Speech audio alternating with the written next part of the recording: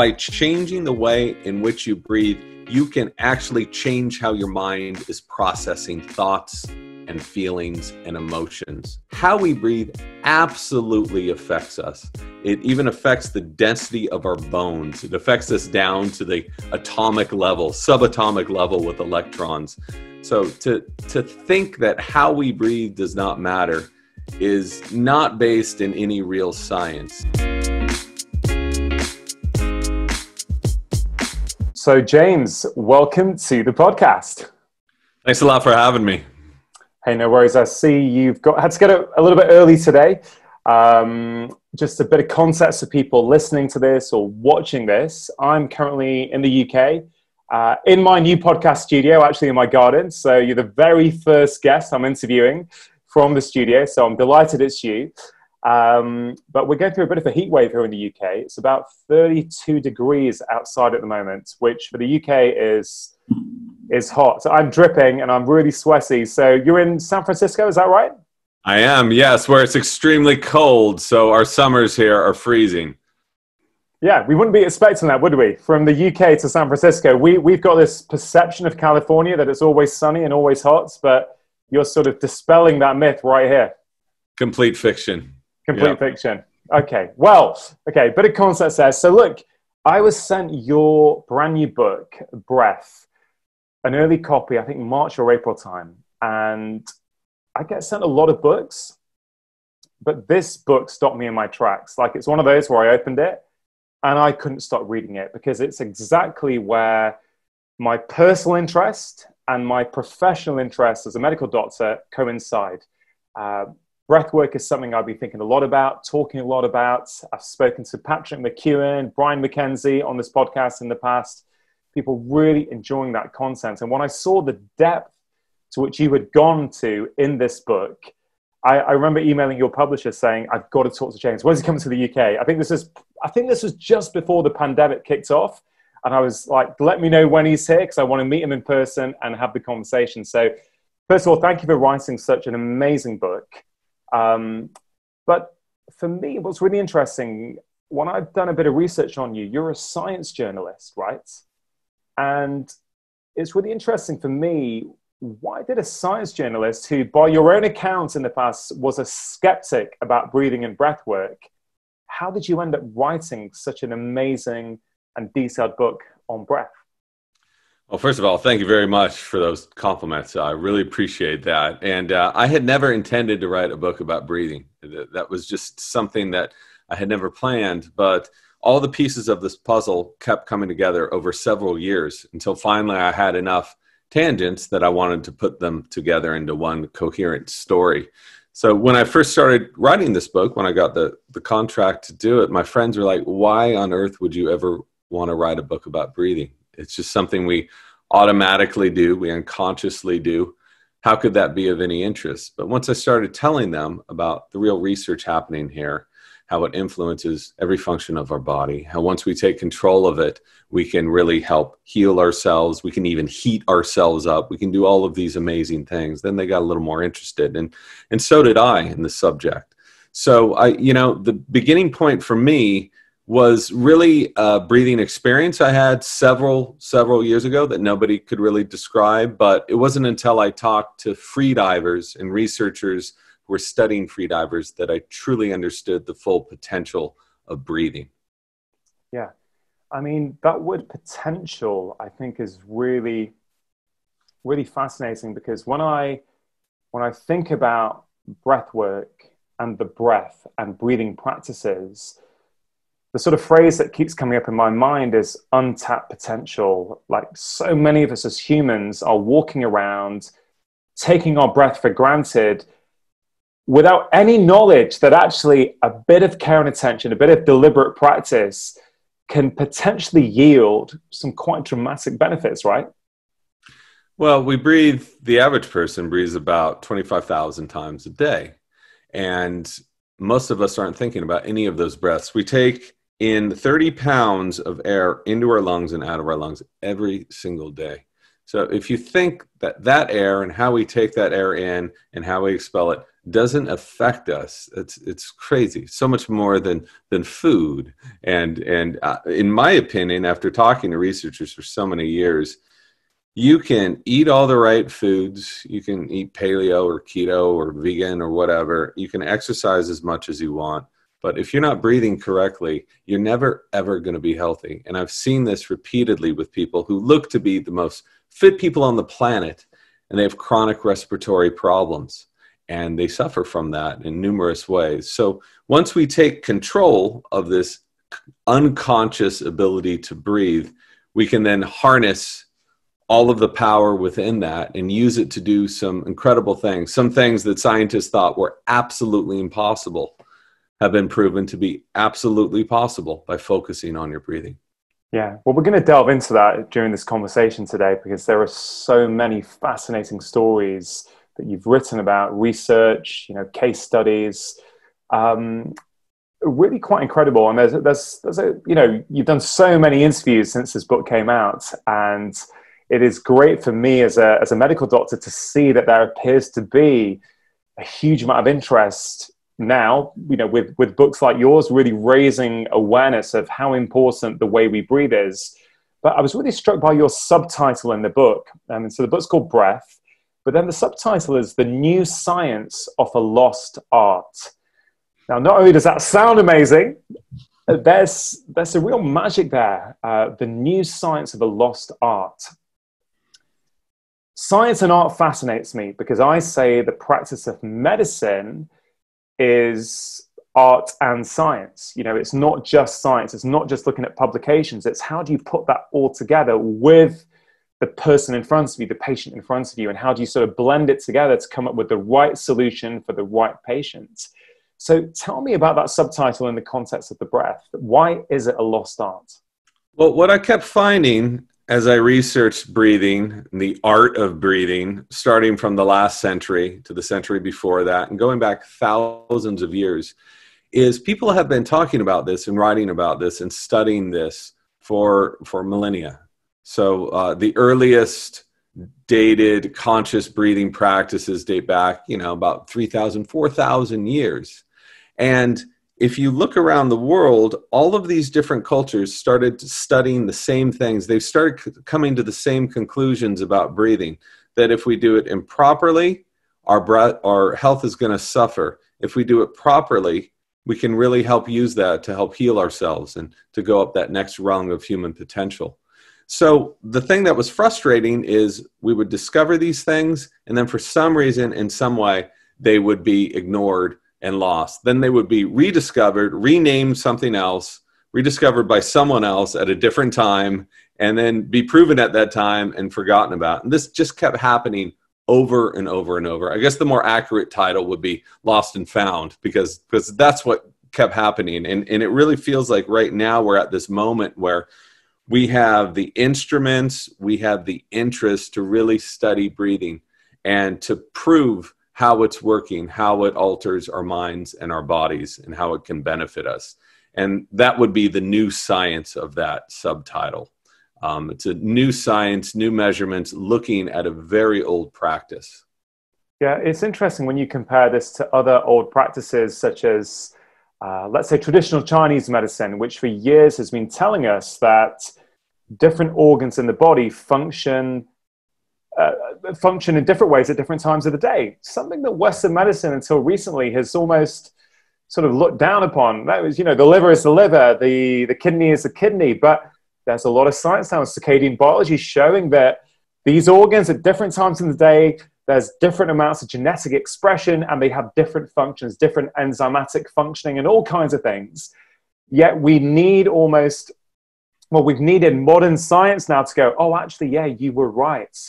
And I sort of understand that. And you are a science journalist, so I guess you may, or is it fair to say you always approach topics with a bit of skepticism? Because I kind of feel that it's not a little bit of arrogance in us as modern humans that we sort of feel that, oh, prove it, prove it. Like you're saying this has been written about 5,000 years ago. So it's so striking that that we've forgotten it. We need reminding of it. But then also, why is it at this moment in time, in 2020, why does there appear to be such an interest now in breathing and breathwork? Because yes, your book is incredible, but Wim Hof has been gaining notoriety and popularity for a good few years now.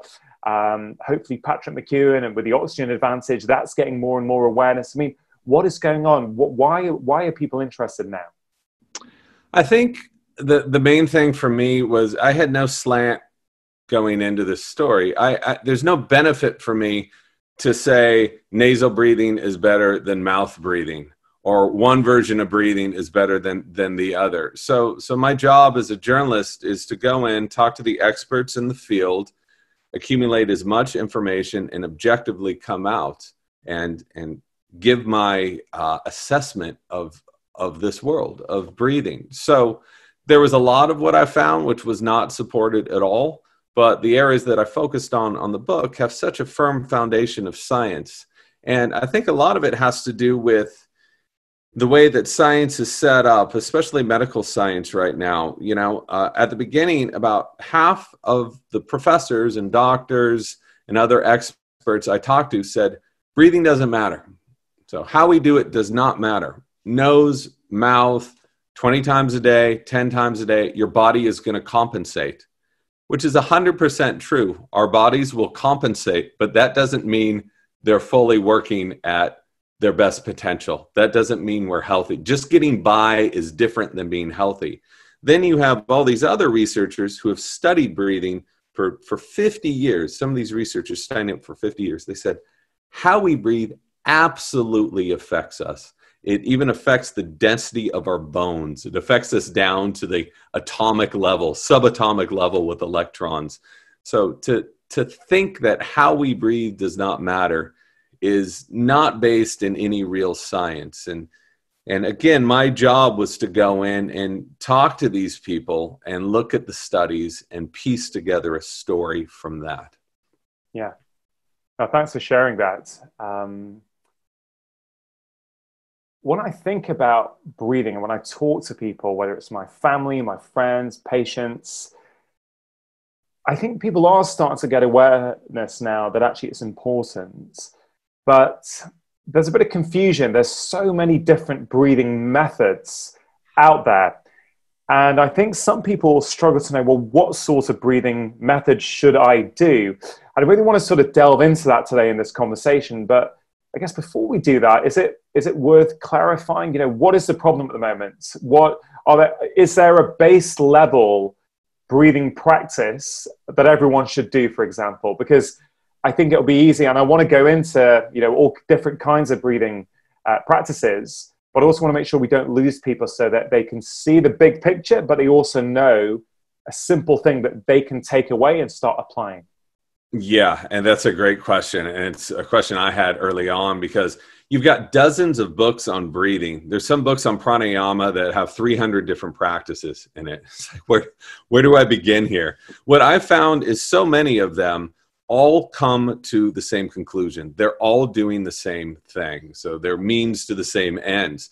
So if you look at ancient Chinese practices of breathing, they are almost identical to ancient Hindu practices of breathing, which are almost identical to the yoga practices that are being used now, or the other practices that are being used by psychiatrists for anxiety and depression.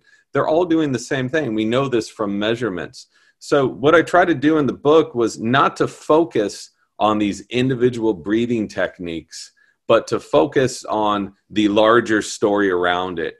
How do they affect us? What are they? Where did they come from? Because it doesn't matter. You could call it by 12 different names. Slow breathing is slow breathing. And there's a very simple way of doing it. So the center of the book is a foundation of breathing that everybody can benefit from. And again, it doesn't matter who invented this or who claims to have invented this stuff or at what time. It's simple practices of breathing through the nose, exhaling more, breathing less, breathing slowly. So that's what I tried to focus on, the general view of this. And if you want more of the specifics, there's already a zillion books on the how-to with hundreds of different practices. Your just past 8 a.m. at the moment in San Francisco. So I don't know what your normal wake up time is, but have you done any breath work this morning as a way of preparing for the day ahead? I'm a night owl, so my normal wake up time is much later than this. Hence the tea over here. Oh, wow. But people think that since I studied breathing for so many years, I'd be the best breather in the world, and I'm not. I've got a lot of work to do. But at least the first step about breathing is to be conscious of it, and to understand that this isn't something that should just be running in the background, in the back of our minds, but something that we can take control of. So I'm acutely aware of when I'm breathing improperly, and I'm acutely aware of then how to fix it. So more intense breath work practices I will do about 3 or 4 times a week, usually at night. But throughout the day, I'm adopting very simple, healthy breathing habits. And that to me is one of the most important things about this. This isn't asking people to go out and run 6 miles a day or to completely change their lifestyle. You can adopt healthy breathing habits no matter what you're doing. If you're sitting in front of a computer, if you're watching Netflix, if you're walking around. And just by adopting those, you can have a transformative effect on your health. That sounds like a huge claim, but I've seen it and the studies have shown it. Yeah. Oh, brilliant. I think that's a great message for people. So let's dive into something that you have written about. You've touched on it in the conversation so far, nasal breathing, okay? And, for people who've been listening to my podcast for a while, they will have heard me talk about this with Brian McKenzie and with Patrick McKeown, right? But I think we've got a lot of new listeners, and I think it's always reiterating how important it is to breathe through your nose. So what's going on? When someone breathes through their nose compared to their mouth, what is going on and why does it make such a difference? So when we breathe through our nose, we are humidifying air, we're pressurizing air, we are filtering that air out, and we're conditioning it so that by the time that air gets to our lungs, it can more easily be absorbed and we can extract oxygen from it. So we know this. This has been proven time and time again. And yet about 25 to 50% of the population habitually mouth breathes. And when you mouth breathe, you get none of those benefits. You can almost think of the lungs as an external organ when you're mouth breathing, right? They're exposed to everything in your environment. And if you live in a city like I do, I don't want to expose my lungs to all those allergens and pollutants. So the quickest way of filtering air and conditioning it is this wondrous organ right in the front of our faces called the nose. And it is completely underappreciated and underused in society. Yeah, absolutely. So how did you go from, I think I've read you say before, or I think maybe I heard it in an interview, that you used to be a mouth breather. How did you become a nose breather? And is it possible for anyone to actually listen to this and go, okay, I hear you, James, there's all these benefits. I want those benefits. How do I start? Mm-hmm.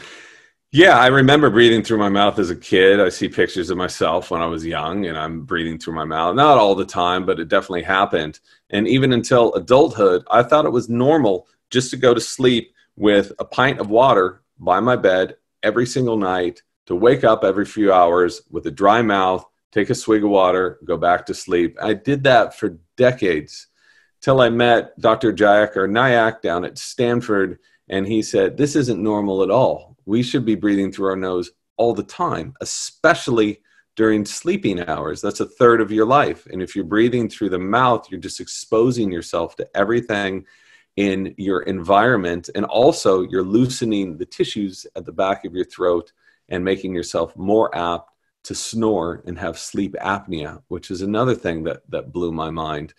So, once you realize how dangerous mouth breathing is, you can then take a conscious effort to change it, how you're breathing throughout the day. But that won't help you when you're unconscious at night, right? So once I learned this, I was shutting my mouth all the time, practicing nasal breathing. At the beginning, it was very difficult. I felt very congested here, but the nose is a use it or lose it organ. I also learned that from Stanford, that the more you use it, the more it's going to open up. Those tissues are going to acclimate and open up. So I focused on that. And at night, this sounds a little crazy, but I used a little piece of tape, which I still do, just on my lips to train my mouth shut at night. And this sounds a little, like new age science, but it's not, because I heard from a breathing therapist at Stanford, Ann Kearney, who had used it herself and uses it for her patients. I talked to other researchers who did the same thing. And that has helped me tremendously, and it's helped so many other people as well, and it's free. Yeah. Hey, James, look, I'm totally with you on that. It is incredible, the difference. In fact, I actually spoke to a buddy this morning on the phone who I've not spoken to for a few months. And I said, hey, he was saying, how's the podcast going? I said, yeah, great. I'm actually speaking to someone, James Nestor, this afternoon. You've got to get his book. It's just incredible. It's all about breathing. And he said to me that the thing he's changed a few months ago was he started to tape his mouth up at night. And he said he cannot believe the difference. He said, I don't wake up thirsty. I'm not groggy in the morning. I've got more energy, better cognition, And I think for people who are skeptical, and I know they are out there, they're even within my own family, they're skeptics to how important breathing is. I think it really is quite profound what you can feel like. You may not even know how good you can feel until you start breathing in a more optimal way. But when you talk about tape over your mouth, some people, I think, will probably feel claustrophobic in the thought of actually taping their mouth shut. Probably is going to scare them, but you would say it's not like that, is it? No, and just to second what you were saying, it's one thing to have a subjective experience and say, hey, I feel better after taping, and that means something, right? But it's another thing to measure this stuff. If we can measure it, we can study it. If we can study it, we can figure out if it's actually working. And that's exactly what we did, working with NIAC at Stanford. So the measurements from these instruments aren't going to lie. Yes, I felt better, but to me, as a science journalist, it's much more convincing to have data, because what works with one person may not work with somebody else. And they're finding right now that Stanford and Kearney is booting up a study of 200 people looking at sleep apnea and snoring and sleep tape. And I so happen to have a little role here. And I want to explain to people that I would highly suggest not going on YouTube and looking how to sleep tape, because there's a lot of really sketchy stuff there. All you need is a teeny piece of tape. I use a piece that big. It's about half the size of a postage stamp. And I put it right across my lips. I can still talk to you. I can still breathe from my mouth if I want. But it just reminds me when I'm unconscious to keep my jaw shut. And I can take it off with my tongue. So this is not a hostage situation, duct tape kind of thing. This is a teeny piece of tape just to train the mouth shut. And just anecdotally, I've received several dozen emails from people who have had chronic snoring for the past few decades, who have had even mild or moderate sleep apnea, and they've recorded their sleep and they no longer suffer from those things. So that's not psychosomatic. It's not a placebo effect. That's what happens when you close your mouth and you allow that air to be pressurized, push the soft tissues further back in your airway and open them up to breathe more efficiently. You get 20% more oxygen through a nasal breath than you do through a mouth breath. And if you think that's not going to affect you over the long term, you're nuts. It will have a tremendous effect on your health. Yeah, absolutely. In your research, you mentioned sleep apnea, and these problems we have. Sleep problems are endemic now. Sleep deprivation is an epidemic. There's many reasons for that, of course. But it's really fascinating for me that, I think back, I always try and look at the way we're suffering now, or the maladies of the 21st century, and try and put them in an evolutionary perspective, in a context to go, what's really going on here? And I don't know if in your research, did you ever come across that sleep apnea and sleep problems are quite a modern problem? I mean, do we know if this existed 300-400 years ago? Was any part of your research on this at all? Well, we can't go back and test people, but what we can do is look at skeletons. And so I talked to the experts in the field, biological anthropologists, who look at the shape of skeletons. And our ancestors, anything older than around 400 years, maybe 500 years, they would have these very powerful jaws, and they would have these faces that grew outward and these huge nasal apertures in the back. So from those skeletons, we can decipher that these people had larger airways. They had more room to breathe. We know that obesity absolutely affects snoring and sleep apnea as well.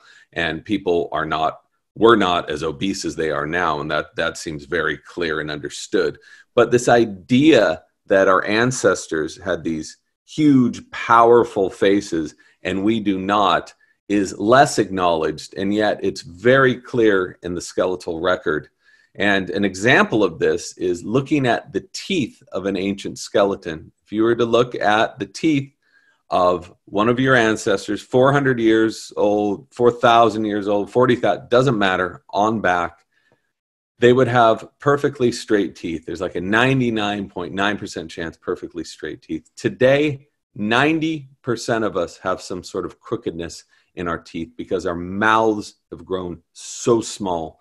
With a very small mouth, you also have a smaller airway. And that's one of the main reasons so many of us suffer from snoring, sleep apnea, respiratory problems. It's even implicated in asthma, allergies, and more. Yeah, wow. And why do we think that's happened? Why have we got such a smaller mouth, smaller jaw? There's some sort of theories out there? Yeah, there's a few theories, but there's also a few absolute facts that have been very clearly identified in the past 20 years. And that is when our food shifted from this wild, tough food where we were required to chew a lot more, food became soft, we chewed less, our mouths grew too small. Environmental inputs had some effect on that. When you're walking around breathing through your mouth, especially when you're a kid, your face will grow differently. It's so common that this is called adenoid face, from when the adenoids or tonsils inflame and you have to walk around like this. But most of it is caused by food, by the softness of our diets. And there's been some incredible research done in this. And I just think it's so under acknowledged, the role that chewing, masticatory stress, plays in the structure of our faces, but it's also so simple. The less you use something, the less it's going to develop. And especially, this is important in infancy. They've done studies where they've looked at infants who have been bottle fed versus those who have been breastfed. And when an infant is breastfed, it requires a tremendous amount of stress and exercise and helps push the face outward, which will then create a larger airway. Yeah.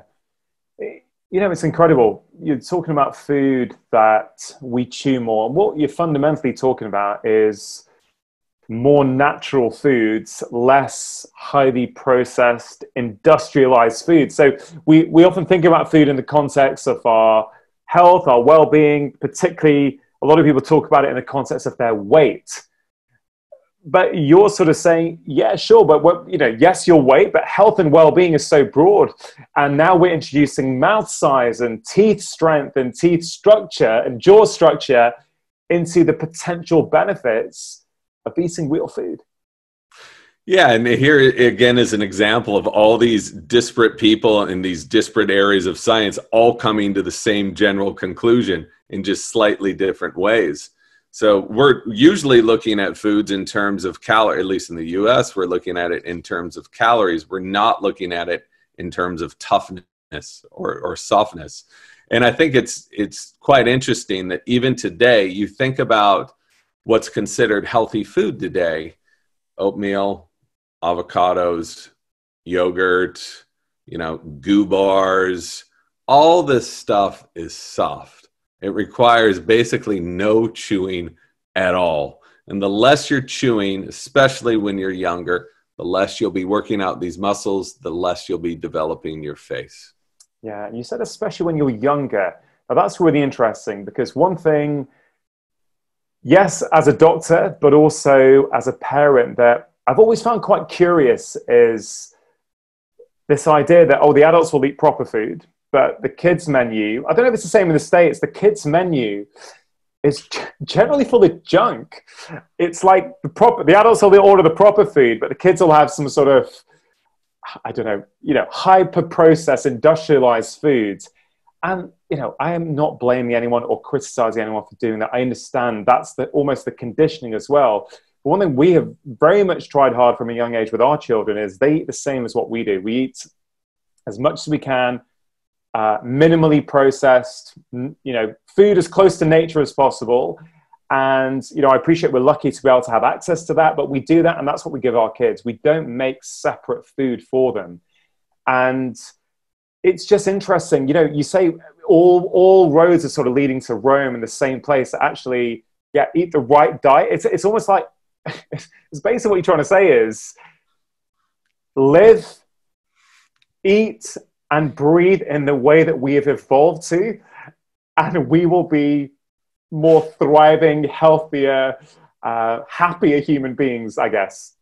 Yeah, nature already did all of this for us. It's just in the last 100 years we thought that we were smarter than nature, and we thought we could take some sidetracks into this and condense food down to one pill or some mush that you could squirt into your mouth and it would have the same effect. Yeah, we're not getting scurvy from that or beriberi from that. We're not getting these diseases that we used to suffer from, but we're also denying ourselves so many of the benefits. And exactly what you had said, and there's this huge, I would even call it a revolution right now in baby-led weaning, which is not to give babies, infants, this soft mush in jars, which we've only been doing for the past 100 years anyway. And look at what's happened. Look at what's happened to our weight. Look at what's happened to our faces. Look at what happened to our teeth. I mean, on and on and on. That is a modern invention. So to allow kids, especially early on, to be able to really work out that masticatory stress, to chew properly, is going to have benefits down the road. And that's been very well proven at this time. Yeah, and it really, the phrase use it or lose it, which is common parlance in the English language, both in the US and in the UK. We understand that, don't we, with muscles? We get that. If I do a bicep curl every morning, my bicep is going to get stronger. If I stop doing it, over time, it's going to get smaller. I think we understand that with our physical muscles. But as you say, I don't think we've thought about it in terms of our jaw, our mastication muscles. It's like if you don't chew regularly, if you're not sort of having that stress put on your jaw, like the stress on the bicep, well, your jaw is then going to adapt, isn't it? It's going to adapt to what it feels that you need. I think I've heard you mention before that there's something about chewing on one side as opposed to two sides, and I found that really interesting. So I'd love to just explore that, but I also just want to make sure we've covered that many people listen to this show. Some, I'm sure, are avid meat eaters. Some are vegans. And when we talk about natural food, I think it's just important to say you can probably, whilst obviously meat is quite tough and there's bones to chew on, there's a lot of vegetables like carrots, for example, or a lot of tough veg that you have to chew. You can probably also get that sort of stress on the jaw, right? So I just want to make sure we include everyone in this conversation, that they all feel as though this applies to them. So I wonder if you could just expand on that at all. Means to the same end. That's again, you've got these different people in these different camps. But of course, if you're chewing on carrots, if you're chewing on celery, I mean, just think of natural foods. Even wheat, we got really good at removing the bran and the germ from wheat and creating this processed white flour. And the same thing with rice, white rice, bran and germ removed. We just have this little seed left. So chewing is essential, especially early on, to developing proper airway health, proper mouth. We know that. And it's how you chew, what you're chewing is, I don't want to get into that. That gets very, very political because the carnivores are going to say one thing, vegans are going to say the other. But do not underestimate the power and benefits of chewing. And this is a whole new science that is really being deeply explored now, which I find is fascinating. For people listening thinking, okay, I've got kids, for whatever reason, I wasn't able to breastfeed, and maybe I had been giving them a lot of soft food because that's what I thought I should be doing. Can we change things? Do we know, if we change the diet, if we start to give the jaw a new stressor, particularly that one-sided stressor, which I'd love you to expand upon, how late can we still make those changes? Because it's not quite just in those infant years, is it? It goes on quite a lot longer than that. Well, I was curious about that, and I will get to the one side or other side, I promise. Got it. I was young a zillion years ago, so I cannot take advantage of infant breastfeeding or baby-led weaning or chewing hard foods when I'm 8 or 9 years old. So I wanted to find out what an adult could do, if an adult could improve his airways. And from what I'd understood, what I've heard from many people is you really couldn't. Whatever you've got on the inside is what you're stuck with. But I met a few researchers that have been conducting studies for decades, and they told me that most of us understand that we only start losing bone mass past around 30 years old. It starts going down and down and down. But there is one bone in our bodies that we can remodel at virtually any age, and that's the bone right here in our faces, in our maxilla. So they told, this seems impossible. They showed me pictures of people before and after these treatments, these chewing treatments, other treatments to expand their palate, in which they had gained more bone in their faces. And as a journalist, I looked at all the studies. They were legit. They were confirmed by a Mayo Clinic advisor, and they had also been written about by a Dr. Jeremy Mao in Columbia. But I wanted to see this for my own interest and curiosity. So I said, okay, you've got a year. I'm going to do whatever you want me to do. We're going to take a CAT scan before and after. We're going to look at my airways to see what happened in that time. So during that time, I wore this device at night. I have a very small mouth, especially my upper palate did not develop properly because I wasn't chewing enough when I was young. The palate starts like this and should come down and be more flat. Mine is V-shaped, as are the vast majority of the population has a palate like this. So I wore this device to help expand the upper palate of my mouth, and by doing so, expand my airways, and also to help model new bone in my face that would be advantageous to breathing. So this sounds like crazy stuff, but we took CAT scans, and that's exactly what happened. I gained about 5 pennies worth of bone in my face. My airway opened up about 15 to 20%, which is an incredible amount. All this pus and granulation that had been stuck in my sinuses was gone.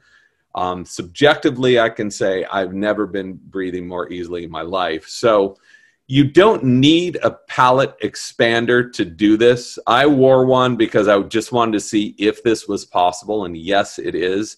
By chewing, and specifically by chewing on one side or the other, you can help tone your airway. The airway is a muscle. This is a muscle tube.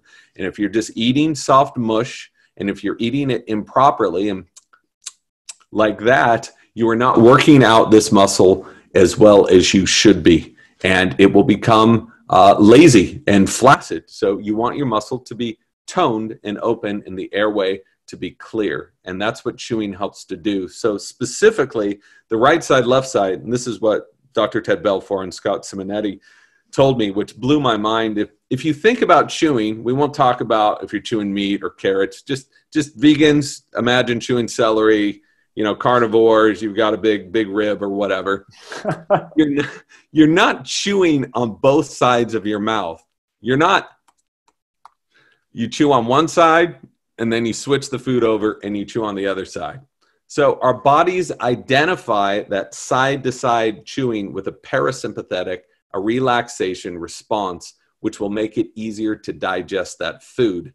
When you're clenching your jaw, think about before a fight or you're stressed, you clench both sides of your jaw, which spikes a sympathetic response, a fight or flight response, which makes it harder to digest. So when you're chewing, when you're masticating, you want to have this relaxation response, because during that response, you're also able to help grow bone more easily. I'm blown away, James. I mean, hearing that, the fact that if we chew on one side of the mouth, it stimulates, parasympathetic tone, so the relaxation part of the nervous system, as opposed to both-sided, which is jaw tension, which then activates the sympathetic, the stress part of the nervous system. Absolutely incredible. And again, we go back to evolution. As you say, nature figured it out. If we're eating something of value, it's on one side. It really is incredible. This idea of, you say all roads leading to Rome. I love that, because you can think of breath in the same way. So, James, I've been practicing now for almost 20 years as a medical doctor, and I'm very proud to be a medical doctor, but I have concerns over the way we treat certain things. We're very reductionist. We put things in their little boxes. There's often not crosstalk between that's a lung problem, or that's a stomach problem, that's a heart problem, without this recognition that everything is connected together. And I've been using breathing practices with patients, I don't know how, at least 5 years, probably longer now, maybe even 10 years, and seen incredible benefits across a whole variety of different conditions. So breath for me in many ways is almost the great unifier. You can apply it to anxiety, to panic attacks, to just generally feeling stressed, to improving your sleep. And the beautiful thing about it is it's free. It's available to everyone. In this era where a lot of people are making the claim that wellness and looking after yourself is the preserve of the middle classes, I just don't agree with that. I think yes, some things that have been marketed are, but we all breathe every day. What you're asking people to look at is, well, how do you breathe? Can you improve the quality of your breath? And yeah, just to be clear, in no ways do I view breathing and the science of breathing is contradictory or butting against so many doctrines of Western science. My father-in-law is a pulmonologist. My brother-in-law is an ER doctor. So we've been talking through this entire process, and they are so good at what they do. So as a pulmonologist, you're dealing with pathologies of the lungs. I get in an accident, my lungs get ripped up, I have cancer. I want to see a pulmonologist. I want the latest, most advanced technology to help fix me. What a wonderful thing. I likely wouldn't be alive without Western medicine. So this is not them versus us or anything like that. It's coming together and looking at the limitations from each area. So what they have told me repeatedly is they're so frustrated because when you're just looking at the lungs, you're not even looking at the airway. You're not even looking at what's happening in the nose, but this is all one connected system. So what's happening in the nose and in the airway is absolutely going to be affecting what happens in the lungs. But at least in the US, where you've got private medical care, everyone is siloed off and they don't really even talk to one another. But, our bodies aren't just a liver. They aren't just kidneys. They aren't just lungs or brains. This is one complete body, and what happens up here affects what happens down here. And so breathing to me is this thing, even though we may not be able to take conscious control of our heart rate, of our circulation, of our blood pressure, of our liver function, of our digestion, when we breathe, we can influence all of these functions and willingly help ourselves function in a completely different way that's beneficial to our health. And again, what I think is so interesting about this, it's not just a subjective experience. You can measure the effects of someone just shifting their breathing within a few minutes. I have borderline higher blood pressure. It's not too bad, but I can breathe in a certain way and 2 minutes later take my blood pressure and it will go down 10 to 15 points. You imagine that's after a couple minutes. What's going to happen after a couple days, couple weeks, couple months of adopting healthy breathing habits? Well, we're seeing these people are able to overcome so many chronic problems and really put themselves up that next rung of human potential. what are some of those cases you've come across? You know, what sort of chronic problems have you seen people overcome and leave behind once they start focusing on their breath? The most dramatic have been asthmatics and emphysemics. So asthmatics as a population will be much more apt to breathe through their mouths, and they will have much lower end tidal CO2. And what that means is they are breathing too often and too much, and they were blowing off too much CO2. And a lot of us understand carbon dioxide, CO2, as being this really bad thing. It's the thing that's causing global warming, acidity of the ocean. All of that is 100% true. But in the body, it really wants a balance of CO2 and oxygen. Oxygen can't do its thing without a balance of CO2. So if you don't have enough CO2 in your body, you are causing vasoconstriction, and you can exacerbate asthma attacks. We see this with asthmatics. They're so scared they're going to lose the ability to breathe, because that reminds them of an asthma attack, that they start breathing more and more. Guess what happens? They blow off more CO2. They get more constricted. They start breathing more and more, and they are caused to have an asthma attack. And by simply changing the way in which they breathe, to be clear, this isn't going to work for everybody, but the studies have shown. Alicia Muret at Southern Methodist University did this incredible story with 120 asthmatics. The only thing she changed was how they breathed. They carried around this little device that calculated their carbon dioxide. Whenever their carbon dioxide was getting low, that showed that they were breathing too much. She would have them slow down and breathe more slowly. They had such a profound change from just doing this. Not only significantly fewer asthma attacks, but increased respiratory function. They were calmer. They felt better. And again, this isn't some psychosomatic thing. This is allowing the body to function the way it's naturally designed to function.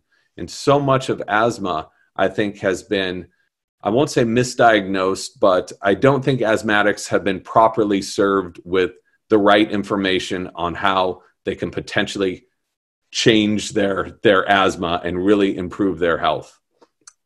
Yeah, and I want to reiterate what you said just before we got on to asthma, that this is not about it's breathwork or Western medicine. No, it's about saying Western medicine is brilliant at so much, but there's also some things that we might be able to add into our practices. It's like breathwork and breathing practices could help expand our toolbox. And so for an asthmatic walking in, yeah, sure, they may need their brown inhaler or their blue inhaler. Absolutely, particularly in the acute phase, because if you can't breathe, you know, that's a very powerful signal to the body. You know, it's scary, it's problematic, but it could be also that with this science, well, maybe breathing protocols can also be prescribed in the same way.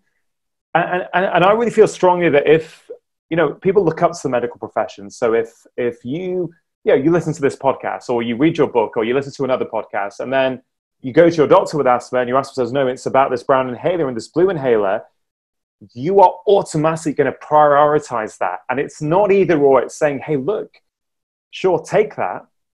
But what if you spent 5 or 10 minutes a day working on breathing less, breathing slower through your nose? What may happen? Maybe over time, you're going to be able to reduce how many inhalers you need. Maybe you're going to have less attacks. You know, that's where I think it's not about being combative one side against another. It's trying to bring people together and go, look, that's another tool here that, you know what, has no side effects, which I think is a really important point to sort of hammer home. So oral steroids and bronchodilators are absolute lifesavers for asthmatics. Sure. And no one would say, just take up breathing, ditch all that stuff. Absolutely not. But those are dealing with the symptoms of asthma. And we know that after being, especially on oral steroids, for decades, which a lot of asthmatics are, there is an increased chance of blindness, of bone density issues, of autoimmune problems, of worsening asthma symptoms. And we know this. This is very clearly defined. So what I would really like to see happen is when asthmatics come in, yes, they get their medication for their acute asthma attacks, absolutely necessary, but they also get information. So what they do with that information is up to them. But I really believe that they would be better served to know that there are protocols that have profoundly changed other asthmatics. And I've talked to people. One woman was 70 years old. She had had asthma since she was 10. Couldn't walk a couple blocks without suffering from an attack. And she had been on all these drugs for decades and decades. She changed the way in which she was breathing, and she no longer has symptoms of asthma. She's out hiking, she's out traveling.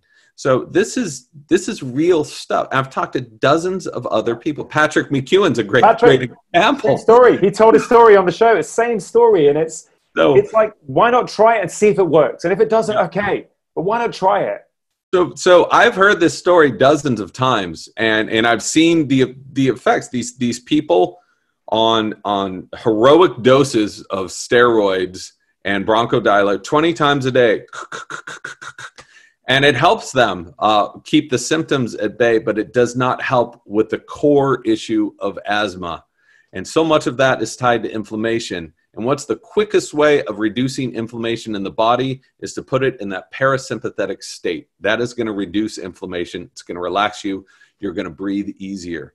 So not only asthma, though, there was this researcher named Carl Stow, who was a vocal teacher, choral conductor in the 50s, and found this new way of breathing, this deeper way of breathing that really helped singers. And he was then brought in to the VA hospitals in the U.S. on the East Coast. And just by teaching emphysemics who were laid out and basically left to die, they didn't know what to do with these people. Just by teaching them breathing, they were able to walk out of the hospital. And there's x-rays of this. There's an interview with pulmonologists who were there to witness this. So it's just another, reason or example of how powerful simple breathing techniques can be for so many chronic conditions. Yeah.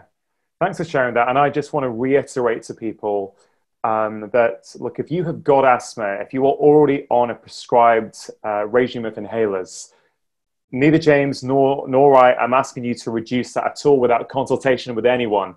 What we're trying to say, and I don't want to speak for you, James, but if you don't agree with this summary, then please feel free to jump in. But saying, look, listen to the conversation, check out some videos. We'll sort of, maybe I'll link to them at the end or in the show notes of how you might want to start practicing some of this stuff and see how you go. And maybe you can go back and see the asthma nurse or the doctor and tell them how you're feeling differently. We're definitely not saying to stop anything or do it of your own accord. So you sort of fair summary of what you said, James? Absolutely. I need to second that. And go out and look at the science yourself. I would suggest be skeptical. Go out, look at the science, look at the experts in the field, look at what they've put together, and you can make your mind up from there. I also want to second one other thing you mentioned is this stuff is not requiring you to change your diet or to go jogging for 10 miles a day. It is free, okay? It's accessible to anybody. And these techniques are freely available online. You can buy a book, probably costs you $10. Patrick McEwen's books are fantastic. They're all based in science. There's references at the back. So at least I believe that this information should be offered to people. What they do with it is up to them, but it should be offered. And we know through decades of studies that it can have a really profound effect. So one thing I've changed, I'm always experimenting with different practices and different things. But the more I've got into breathwork, so I've written about it in some of my books before, I've been experimenting with different formats, been chatting to people on the show about different breathing techniques. And I was very lucky. Patrick came to my house the day. He did a session with my children. Then we recorded the show. And, he's a lovely man. But B, I was really convinced afterwards that I would benefit from working on breathing less. Now, I think this is quite counterintuitive for some people. So I'm going to ask you about this in just a second. But just to give a bit of context, I start pretty much every day now with this kind of breathe light to breathe right exercise where I really try and slow down my breathing through my nose, which is I hope I breathe through my nose pretty much all the time these days. I've been working on it for a long period of time now, well over a year. But I work for about 5 minutes. I'll do this very slow breath practice through my nose that Patrick taught me. And I personally feel that if I want to meditate afterwards, I'm way more focused and in the zone. But I mean, I can share more of what I do if people are interested. But, you know, a lot of people will think, well, hold on a minute, oxygen's good, right? I want more in my body. Why are you saying that people are over breathing? Why are you saying I need to breathe less? So I wonder if you could just sort of unpick that for people. Sure. So it's basic physiology. So the more you breathe and the more often you breathe, you're going to be taking breaths in, but you're going to be exhaling them more quickly. And if you look at the airway, you've got your mouth, you've got your nose, you've got your throat, you've got the bronchi. All of this is dead space. And by that, I mean there is no oxygen that can be absorbed in these areas. Oxygen is absorbed in the lungs. And most oxygen is going to be absorbed in the lower lobes because blood is gravity dependent. And there's more blood in the lower lobes of the lungs. So if you're breathing at a rate of 20 breaths a minute at a tidal volume, minute volume of about 6 liters, you are going to take in about 50% of that air is going to make it through the lungs into the bloodstream. Only 50%, because so much of it is here. You're just... So 50% is in that dead space at the top of the lungs. Yeah, you only get to use 50% of it. So if you breathe 12 times a minute, you're going to bring that air down a little deeper, okay? And you will be able to use about 70% of that air, which is a huge, huge difference, 20% difference. But if you breathe 6 times a minute at 6 liters, you use about 85% of that air. So you can see how much more efficient it is. And not only is that more efficient for oxygen exchange, you are also allowing your heart not to be overburdened by constantly beating. You are going to decrease your blood pressure. All the systems of the body are going to work in harmony with one another. You're going to also increase your diaphragmatic movement. And we know when you do that, you can help release more lymph fluid. So the diaphragm not only helps expand, so the diaphragm is this muscle that sits under the lungs, that when we breathe in, it sinks down to allow the lungs to expand. And when we breathe out, it rises up to exhale for an exhalation. But that movement also has many other benefits to have more diaphragmatic movement, including removing lymph fluid. So you just see, it's a lot of people think, well, I want to breathe more breaths, more air because I'm getting more oxygen. The opposite is happening. By breathing most closely in line with your metabolic needs and slower, you are getting more oxygen and you're able to do so much more with so much less effort, and your body really likes that. It's almost a way of really sort of assessing modern society, this idea that more is better. I need to go harder, I need to go more. Whereas actually many things, whether it's breath work or other things, it's about slowing down and doing less.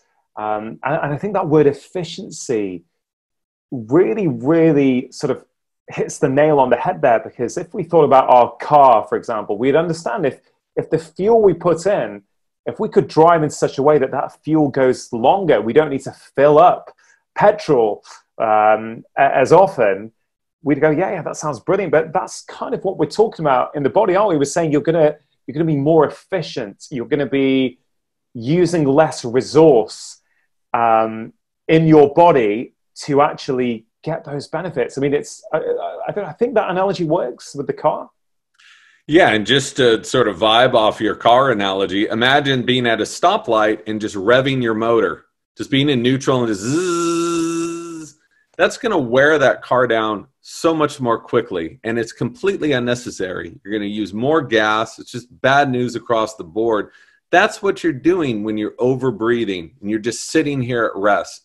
If I'm breathing at 18 breaths per minute, which is considered normal, by the way, 12 to 18 is considered in the normal range. If I'm doing that, I am causing so much unnecessary wear and tear on my heart, are my cardiorespiratory systems, blood pressure, vascular system, you name your brain, you're stressing yourself out, anxiety, sympathy. I mean, I could go on and on. So why would you do that? Why not breathe more closely in line with your metabolic needs? And this is not only a benefit for people with asthma and anxiety, this is a huge benefit for athletes, because if you go out into the street, and if you could go to, I don't know if gyms are open over there, but they certainly aren't open here. Every time I went to my gym, you'd see people just working out, thinking they're getting more oxygen in by doing that. And so right now, if people are sitting at home, you can breathe those breaths with me. After a while, you're going to feel your fingers getting a little cold. You're getting a little dizzy to your head.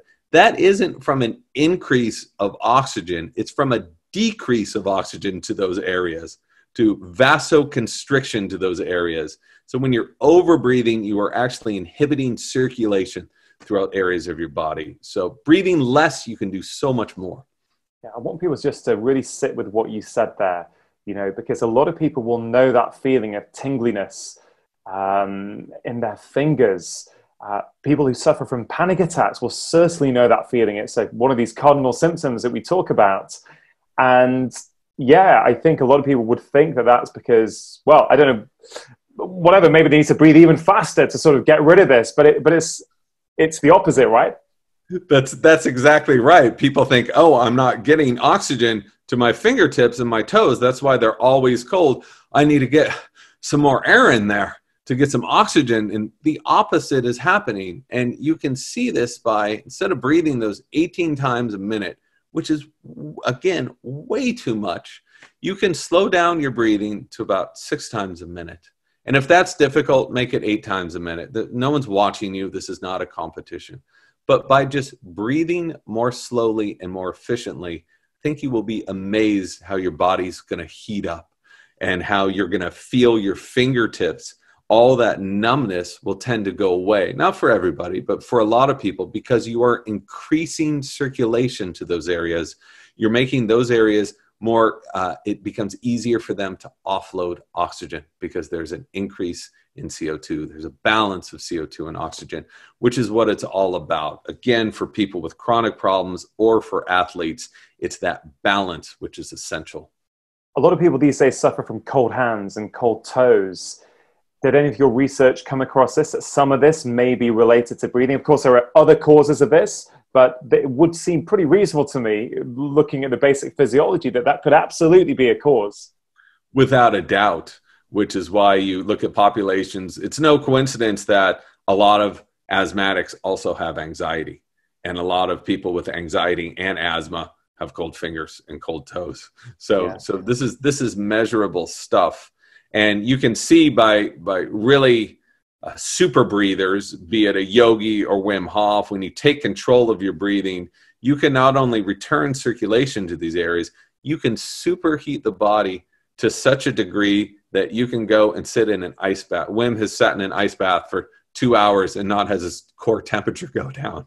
And yogis have been doing this for thousands of years.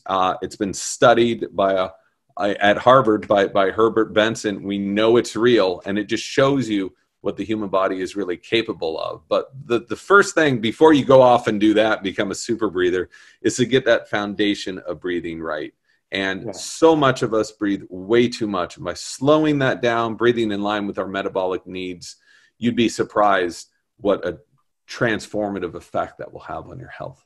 Yeah, I was struck by you mentioning what is considered the normal breathing rate, or what we call the respiratory rate. And, I remember from medical school and early days as a junior doctor, it's ballpark is sort of 12 to 16 or 12 to 18, depending on which guidelines you look at. And before this call today, before our chat, I thought, I'm just going to look up some, big medical institutions and see what's going on. And I came across the Cleveland Clinic website where they were talking about breathing rates. And they said normal, I think, is 12 to 16 or 12 to 18. Under 12 is far too little. Over 25 is far too many. And I thought, wow, that's incredible, because we're talking about maybe optimal efficiency might be 6 breaths a minute, or not might be. I mean, you're going to tell me it is 6 breaths a minute, But our medical guidelines are actually giving us almost double that, which again, it's just remarkable, isn't it? It comes back to this normal versus optimal. What is optimal for a human being? Well, so much of those guidelines were based on people with pathologies, and I was talking to my father-in-law about this. I saw that same Cleveland Clinic guideline, and I was like, that seems high. And I sent it to him. He said when he was in medical school, it was 8 to 12. So within 30 years, it's almost doubled what's considered normal. So he was shocked to see that as well. He's like, that is way too much. And we know by measuring what happens when you're breathing at a rate, and again, people get so tied up. I say in the book, 5.5 second inhale. People have written, said, I'm a half a second off. Am I going to be okay? And I said, oh my God, what have I done to these poor people? So anything in that range. So you could go down to 4 breaths per minute to 6 or 7 or 8, what you're comfortable with.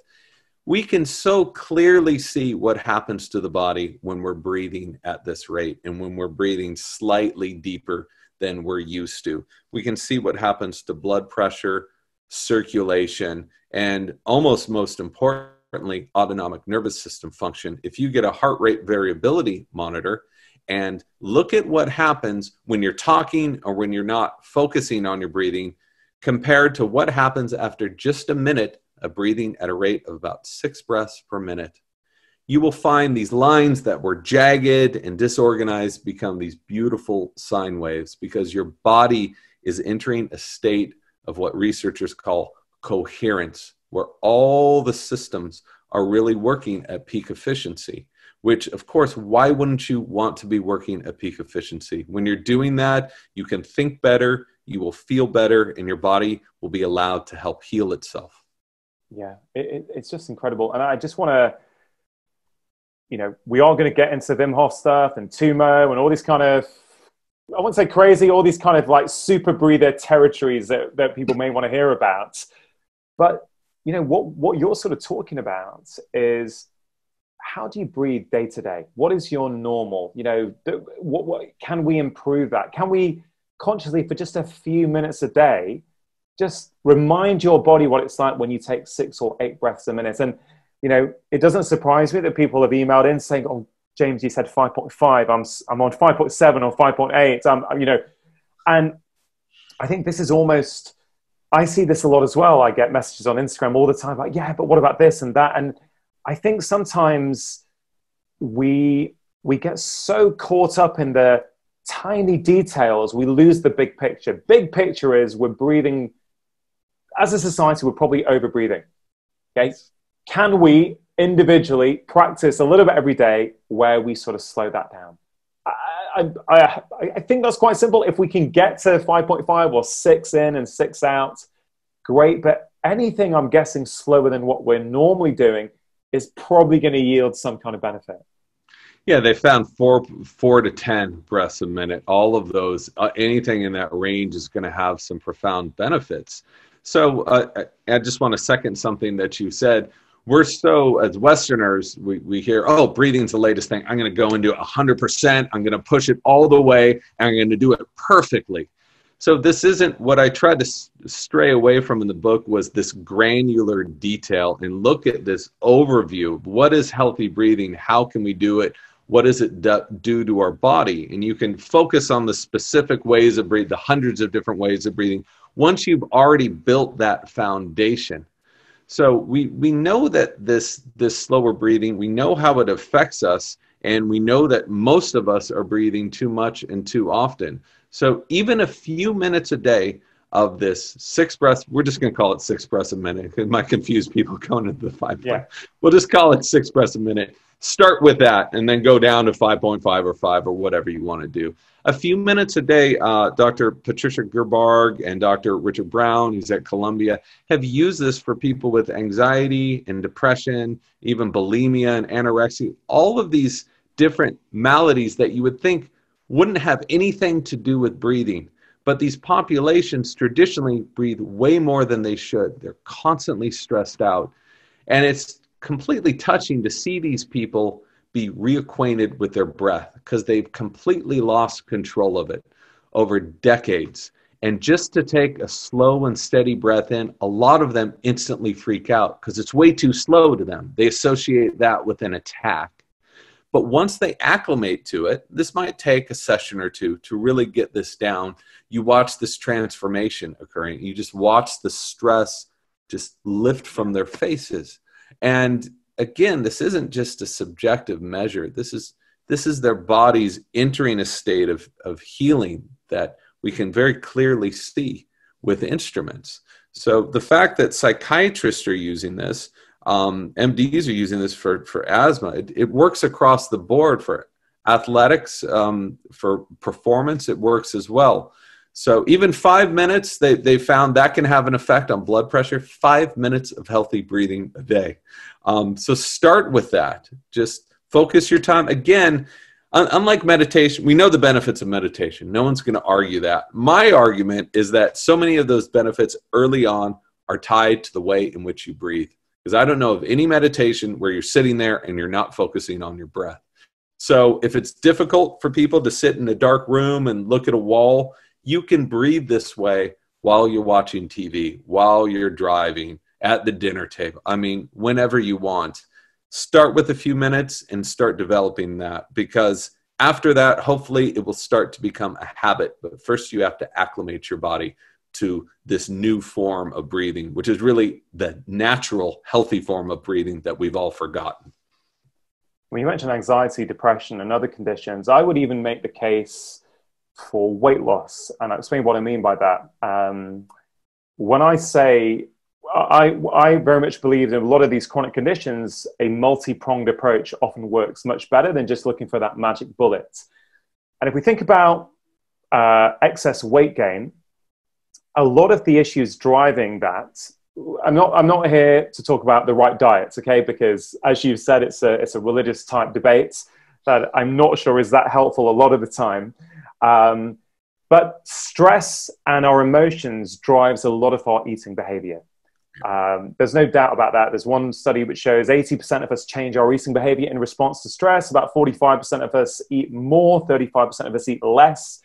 So I would argue, if you're someone who eats more in response to stress, then perhaps working on your diet, whether it's paleo or vegan, to take two extremes, maybe that's not the best use for your time. Maybe it's working on your stress levels. And if we're over breathing, if we're breathing too much, that is information for your brain, that is keeping you in that stress state. So a daily breathing practice, and I have done this with patients, as part of a multi-pronged strategy, helps them to feel in control of themselves. They go, oh, I feel less stressed. Therefore, I'm no longer needing as much food to compensate for that stress. I'm not trying to make too many leaps there. I understand that you're looking at hard research and you put that in the book.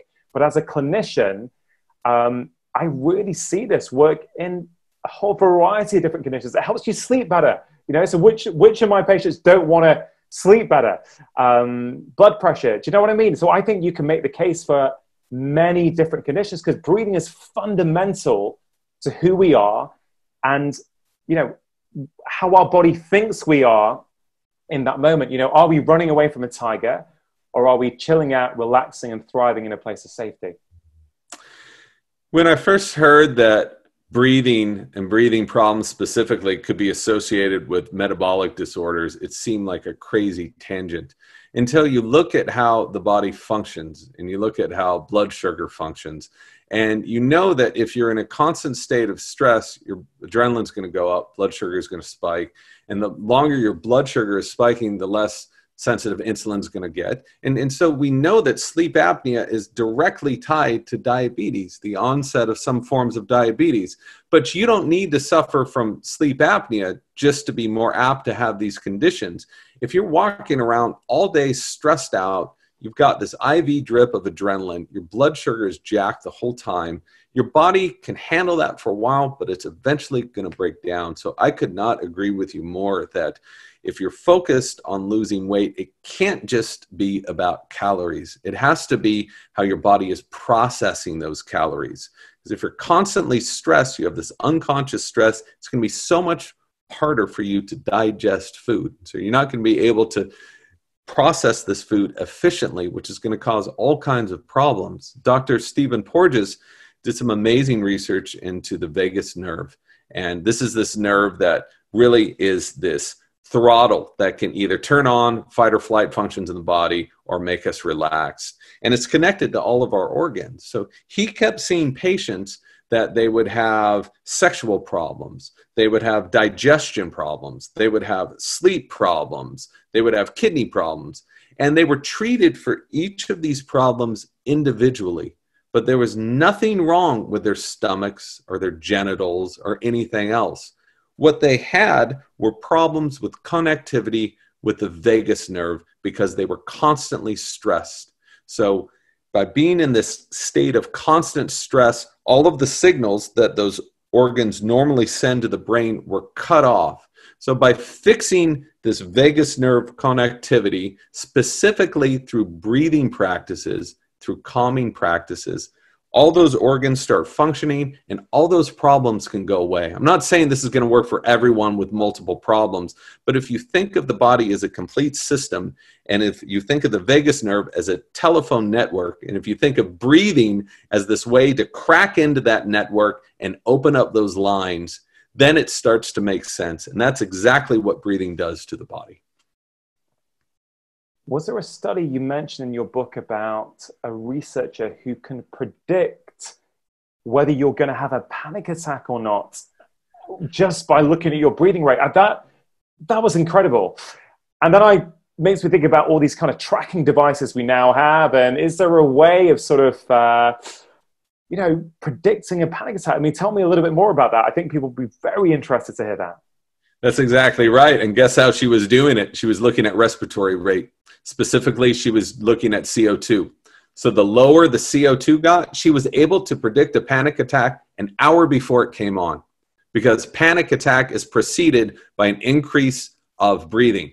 And the more you breathe, the more CO2 you're going to be blowing off, the more constriction you're going to be getting throughout your body, the more that's going to exacerbate and shuffle in that attack.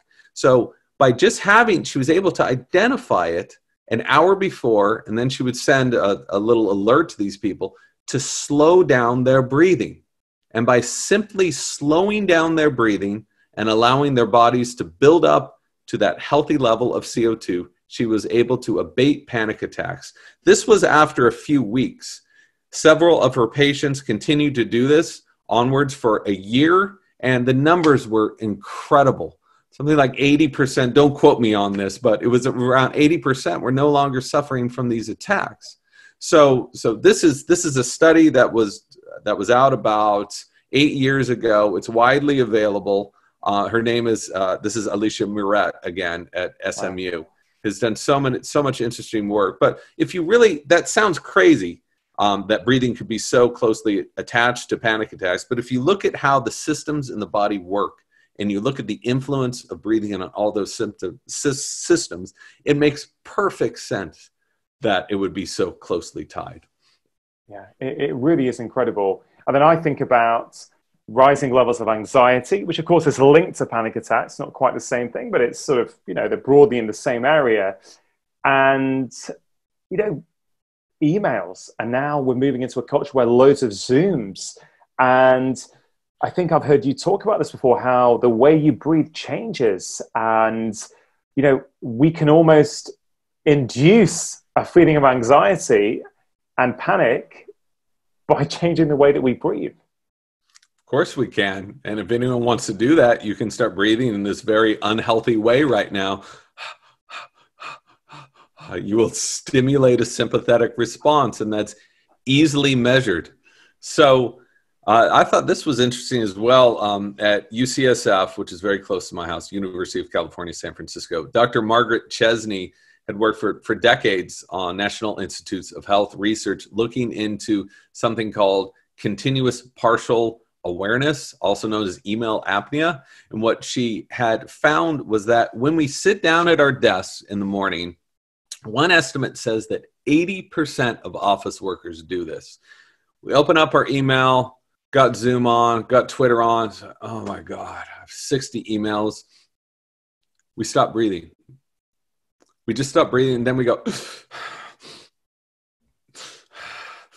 So she called it email apnea because we're so distracted and stressed out by what's going on. If you think about when you're extremely, let's say there's a tiger coming around the corner here of my house. What am I going to do? I'm going to be silent because that is a reflex reaction to be very scared, to be silent so you don't become prey. And once it's on, once the fight is on, I'm going to breathe a ton to get more energy to my body, to feed more energy to my brain and heart and other essential muscles to get me out of that situation or to fight off that thing. But we do the same thing unconsciously at work. Even though there's no tiger around, even though there's nothing threatening us, our sense of threat has become so sensitized that so many of us will stop breathing or start breathing completely dysfunctional. And she's found that if you do this for long enough, it can have some of the same effects on us as sleep apnea. By that, I mean neurological disorders, physical problems, again, spiking blood glucose, adrenaline.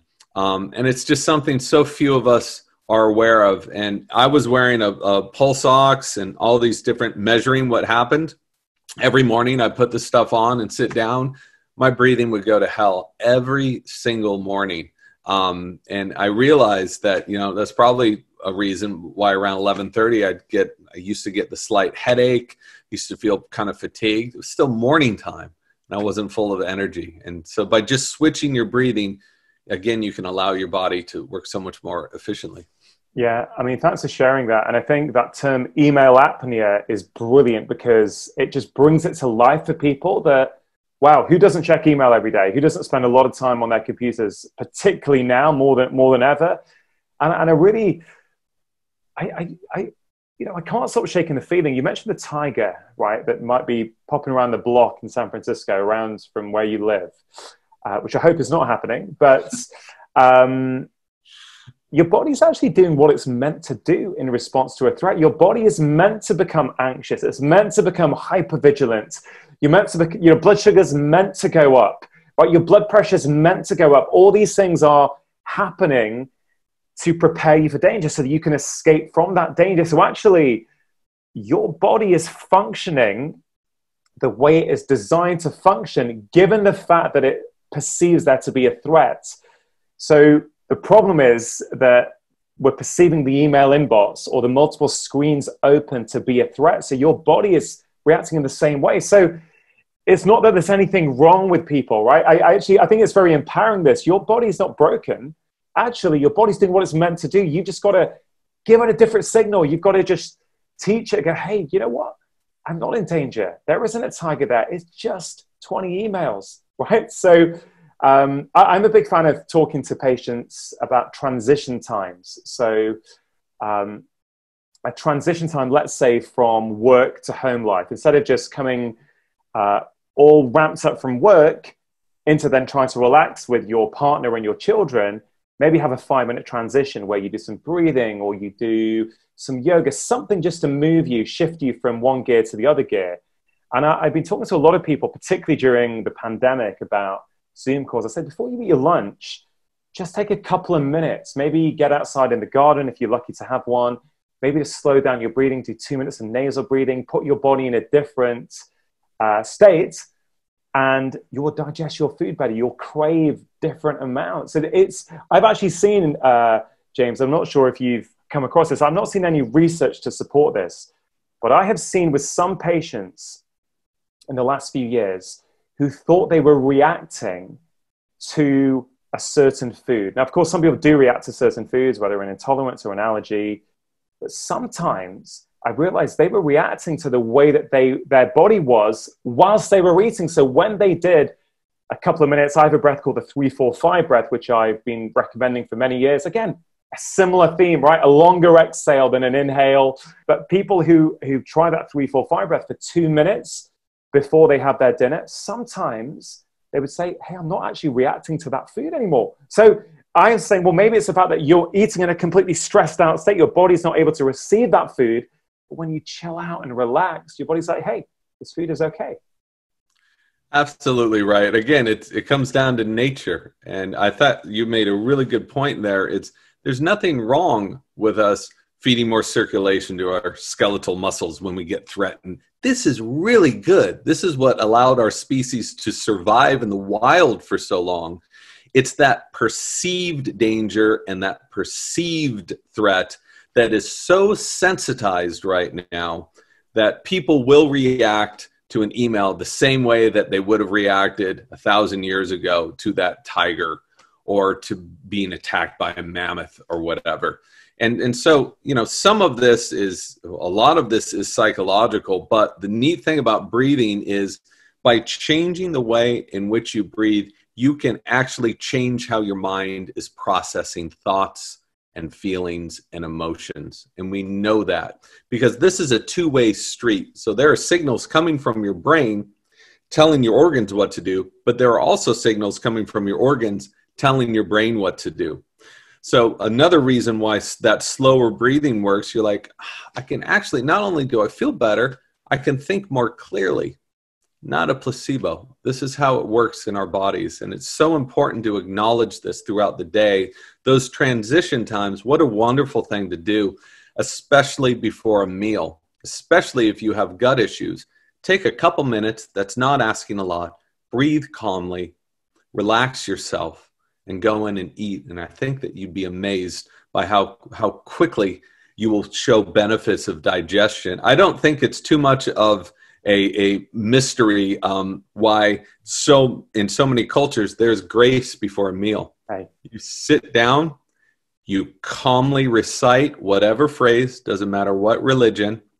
You sit there a moment, you be thankful for the food you're about to eat, then you eat it. I think that there is a scientific foundation for how effective that is. I completely agree. And actually, a few weeks ago, I finished writing my fourth book on weight loss for people who are looking to lose weight. And I've written a section on this exact area, exactly what you say, that actually, I don't think this is by accident. There are many benefits of doing this. And it's reflective of our busy modern culture. We don't have time for this kind of stuff. You know, we've evolved as humans. We don't need all that kind of slow stuff, that gratitude, that grace. But you know what? We're realizing more than ever now, actually, we are. As you say, it's a lost art. It's a lost art.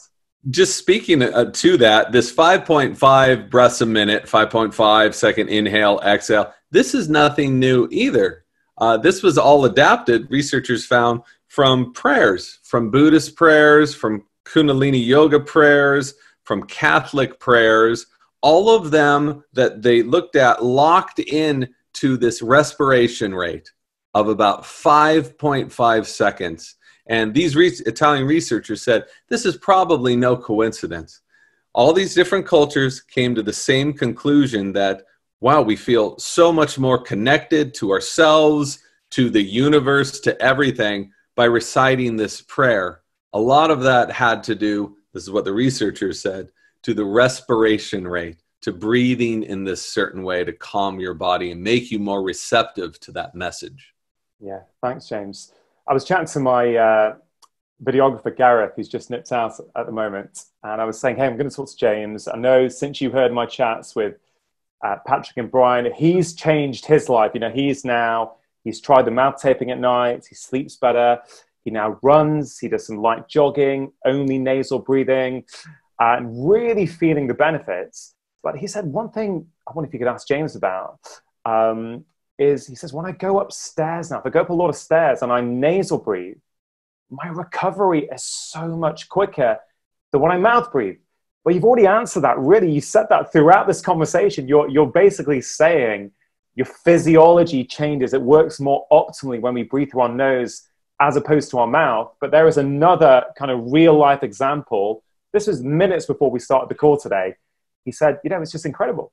And you mentioned athletes, and I just wonder if you could briefly, I mean, the time that we've got left, I'd love to cover this and also maybe some of those more super breathing techniques. So if we could just cover athletics and kind of recovery and why people really should make that effort. I think it would be super helpful. So the key with athletic performance is you want to do more for longer in a state of pure efficiency. And we know that nasal breathing is going to allow you to perform harder with a lower heart rate. You're going to be getting more oxygen more efficiently by breathing less. Again, we know how counterintuitive this is, but the science is very clear on that. And you can see this with professional athletes who have adopted to nasal breathing. Sanya Richards-Ross, the best runner, sprinter for 10 years going. It's fascinating to look at pictures of her in the Olympics.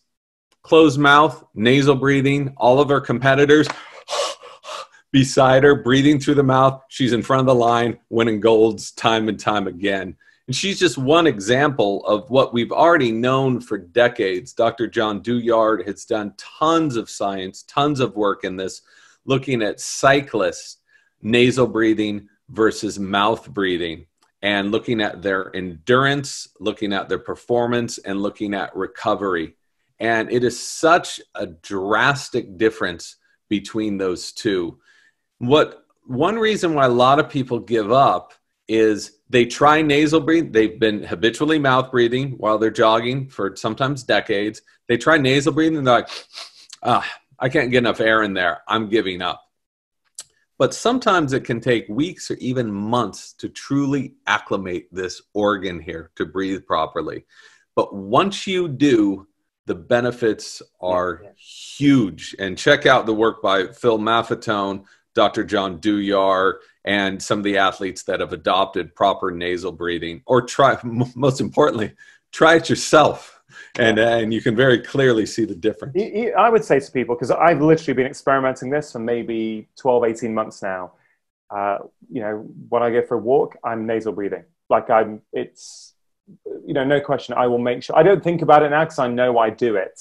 But initially I had to, consciously think about it. I do, I take the kids for walks. We're all sort of trying to spot if one of us is mouth breathing. So I'm trying to instill it in my kids from a young age that this is important. Actually, I went for a run with my son yesterday. He's like, Daddy, look, that guy's running, he's mouth breathing. That guy's mouth breathing. I'm like, I'm sort of conflicted. Have I started something in him? I'm not sure. But on one level, I like it because I think, okay, as you said before, awareness is key, right? Without awareness, we can't make any change. So first of all, let's be aware of what's happening. Let's not beat ourselves up. Be aware. Then let's go, well, maybe I'll start with a walk. Maybe a 5-minute walk each day, nasal breathing, and see how you go. And for me personally, now I sort of am getting into running. I was going to buy a heart rate monitor. And I thought, you know what?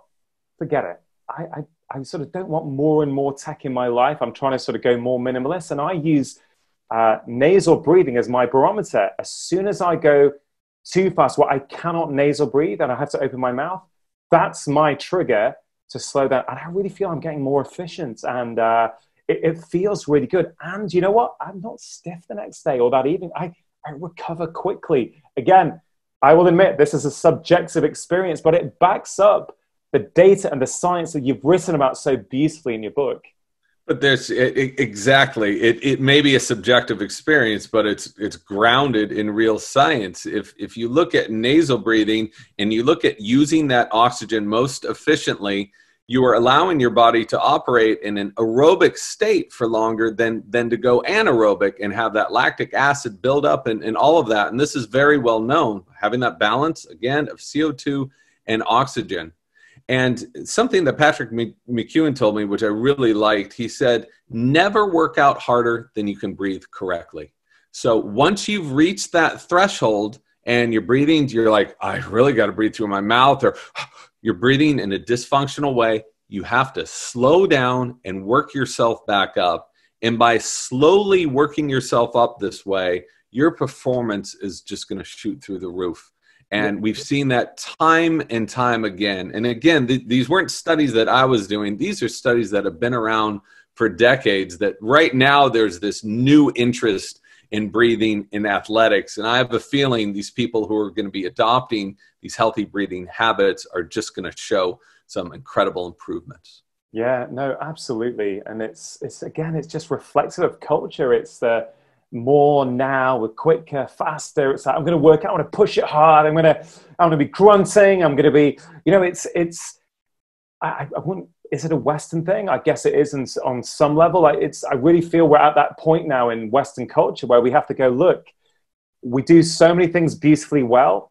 but we're kind of a bit lost on some of these other things, and maybe just slowing down and doing less. When we, in inverted commas, work out or move our bodies, maybe use your nose as the barometer, and then, you'll be working on your efficiency. Maybe you'll run less, but you'll run more efficiently, which actually will lead to you running more just a few months down the line. Yeah, it still ties. There's nothing wrong with running further and running faster than a competitor, right? That's human nature to want to do that. But if you really want to do that, you have to take control of the systems in your body, and you have to be operating more efficiently. Why waste energy? Like, why not store that energy, then use it to best your competitor? That's what sports performance is all about. And something you mentioned that I thought was interesting is, in so many ways, like what we know about eating now, food. I remember in the 80s, growing up in the 80s, just the only things that were around the house were just like processed food. This was normal: white bread, Velveeta cheese, and everyone seemed to be eating this way. Well, we know that eating that stuff is bad news. I'd be hard pressed to find someone who is going to defend eating highly processed foods. It's bad news. It took us a while to get to this point, right? So it took about maybe 20 years of science to come out. Now we all know it. And I really think breathing is this next thing. So 20 years ago, even nowadays, some people are poo-pooing it and say, how we breathe doesn't matter. The science is so clear. And you can go back in history thousands of years again, and they had been studying this for so long. And it really feels like this wave of awareness is really starting to crash right now. No, I would agree, James. So just for the sort of final stage of this conversation then, we've just to sort of really put it in perspective, we're setting the scene that people are breathing too much, they're breathing too fast. And it's not necessarily how, of course, breathing when you're working out and running, sure, work on it if you want to.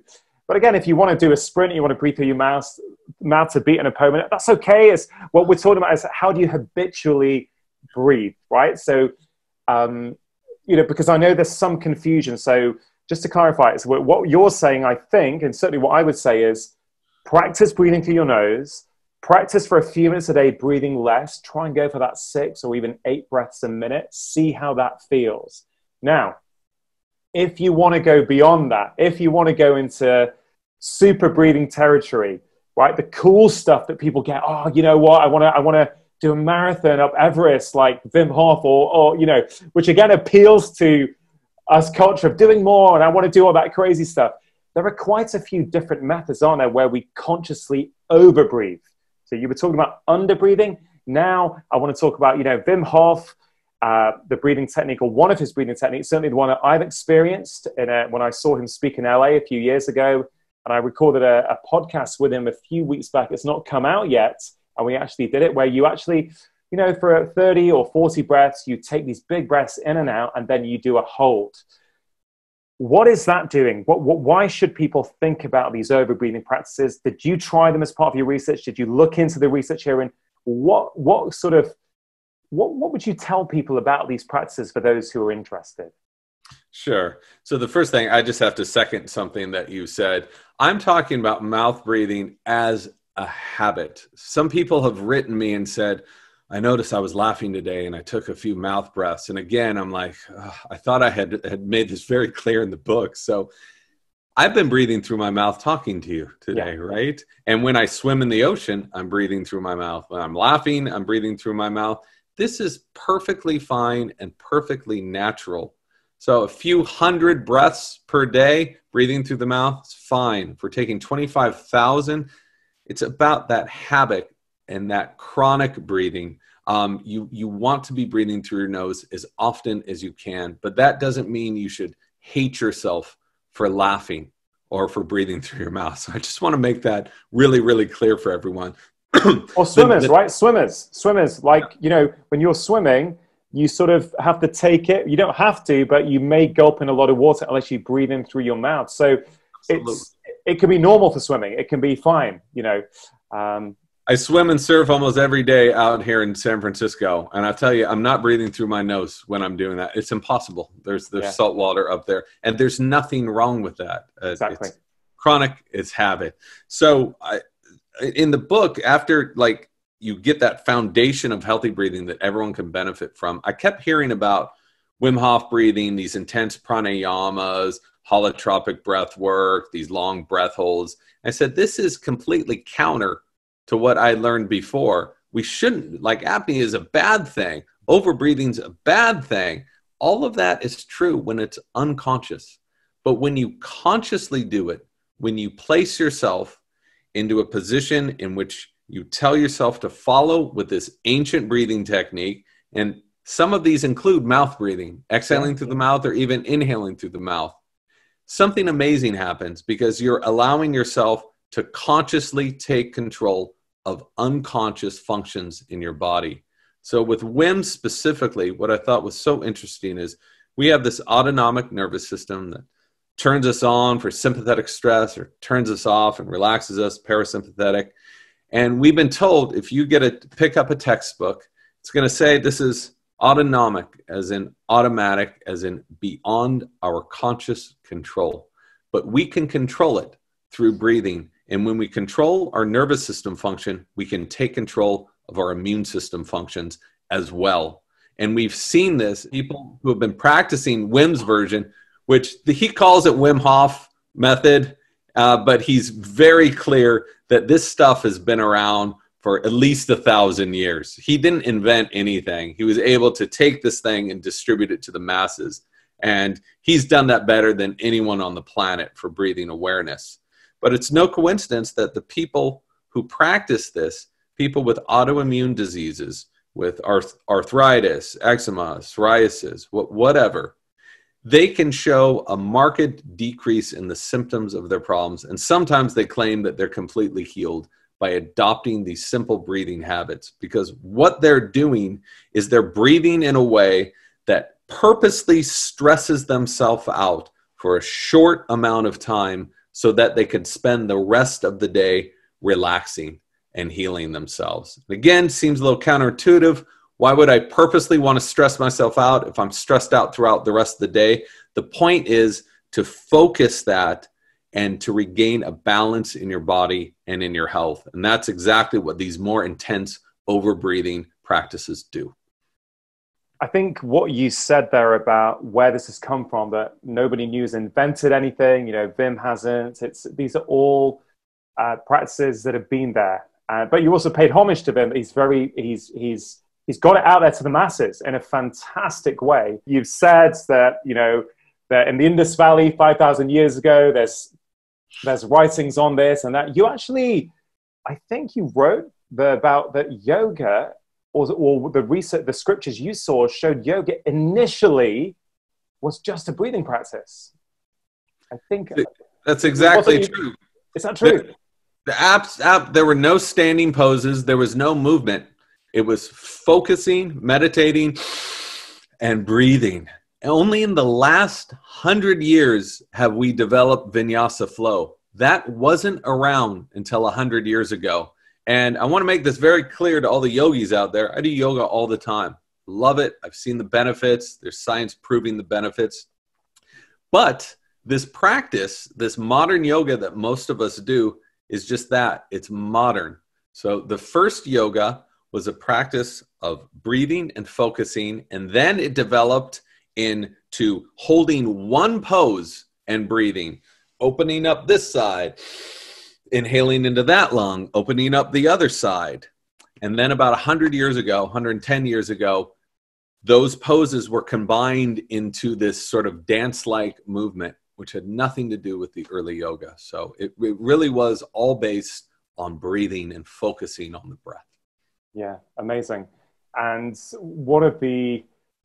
I think you quote someone in the book, I can't remember who it was, but someone said to you, there are as many breath practices as there are diets. I've never heard that before. I thought that was incredible because we talked about conscious over breathing, and if we had more time, I would talk about two-mode breathing and holotropic breathing. But you know what? It's all there in your book for people to read about.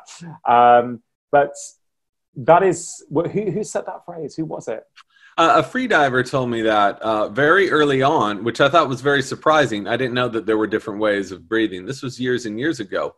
But by adopting those different breathing practices, you can push your body into different states. You can relax yourself on purpose. You can stress yourself out on purpose, which has pronounced benefits to doing that as well. And again, you can find books. There's yoga books with 400 different breathing practices with all of these crazy names. All of that's great, but I wanted to focus on the general concept behind these. There are heavy breathing practices, over breathing. There's breath holding, there's slow breathing, and there's nasal breathing.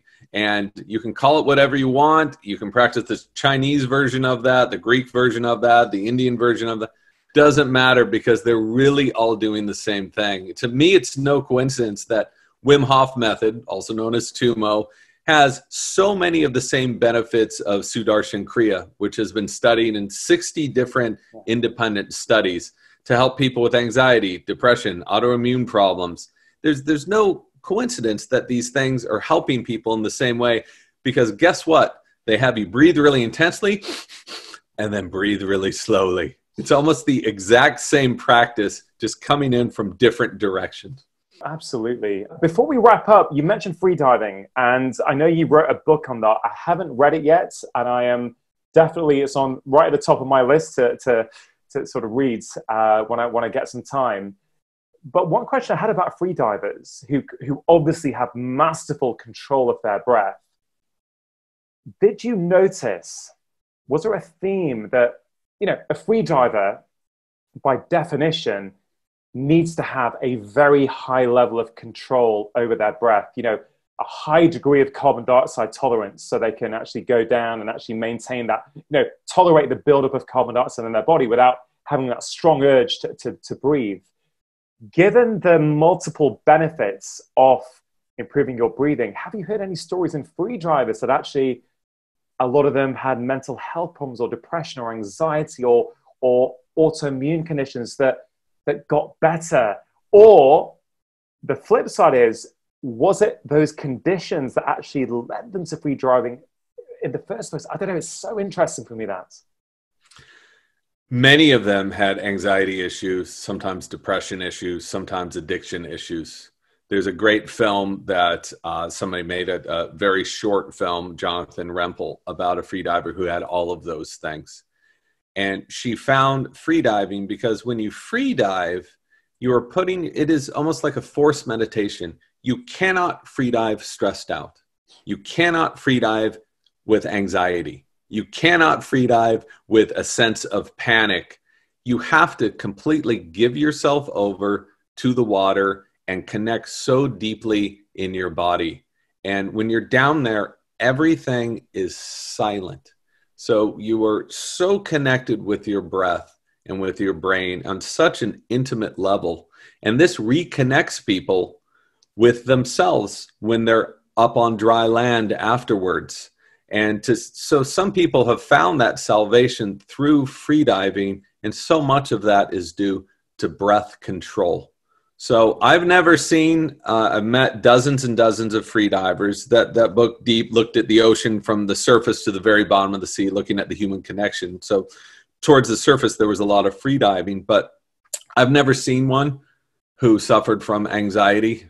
I've never seen one who panicked, because you just can't do that when you're down deep in the water holding your breath.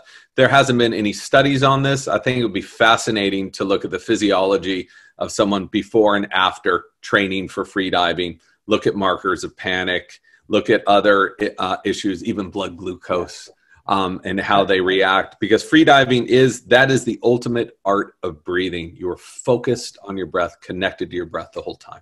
Breath, it's mindfulness, it's meditation, it's everything all in one, right? To be able to do that practice. And one study that we've not had a chance to talk about, which I've underlined heavily in my book, and I'd encourage people to read it in the book, is it's just this idea of fear. And that lady who had that genetic condition without the amygdala, this sort of emotional center, the fear center of the brain, and how basically you can't stress her out. She would get scared of nothing until carbon dioxide went into her. She got a dose of carbon dioxide, and that then stressed her out and scared her. I won't sort of spoil the rest of the story there for people, but what's really incredible for that, and I really want people to get this, is that we think fear and anxiety is always about an external event. Oh, that is happening to us. We forget that it can be biology, it can be physiology. And I know how many people suffer from these sort of conditions. And I really, really want to encourage them that what James has been talking about, read the book, learn about these techniques, and start small, because it can really transform every aspect of your life. James, look, I don't say this often, but that is a phenomenal book. I feel quite lucky, actually. I've got these early copies. They're still very sort of the early unproofed manuscripts.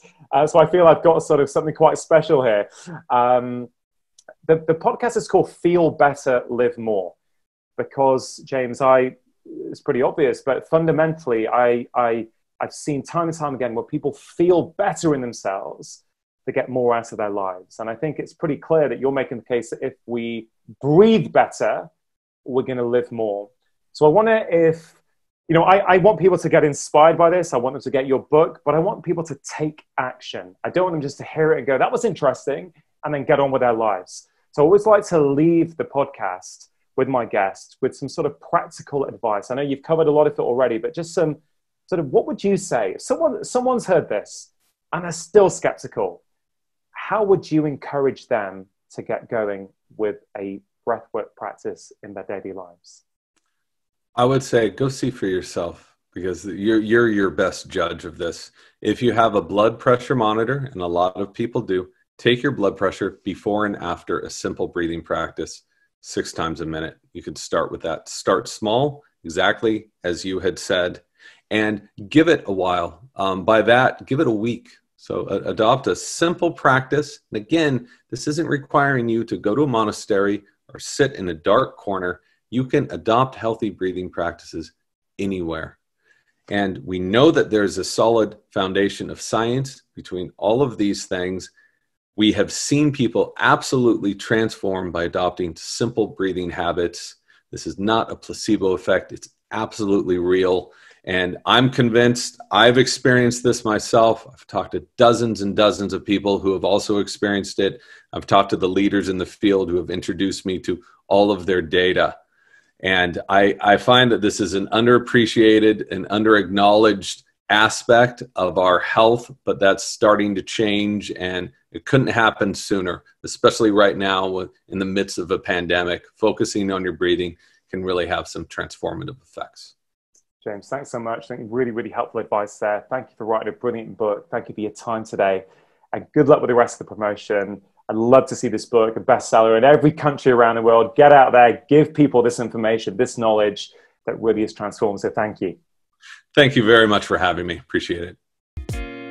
Press subscribe to get more inspiration and ideas on how to feel better so you can get more out of life. And if you have a moment, why not check out this conversation that I've picked out as a perfect follow-up. Remember, lifestyle change is always worth it, because when you feel better, you live more.